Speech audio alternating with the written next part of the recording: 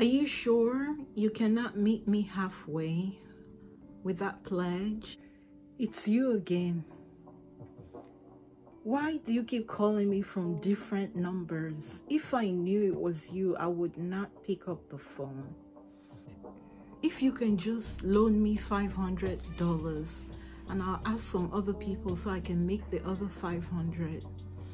I already told you I don't have $500 to loan you to make up a pledge. Girlfriend, let me ask you this. If you know you don't have $1,000, why did you pledge $1,000? Tell me, why? Well, Bishop said the Lord told him there were 20 people that had a seed of $1,000.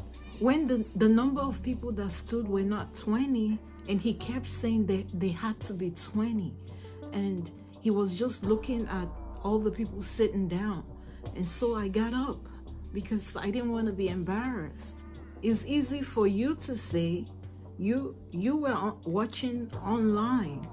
So you're trying to tell me that because I watch the service from online, I don't feel the same pressure you do? Is that what you're trying to tell me? If I don't have that money in my account, the check is gonna bounce, and I don't want that to happen. Girlfriend, I don't think it's biblical to make a pledge that you don't have. Even God doesn't like that. When you make a vow to God, you have to keep it.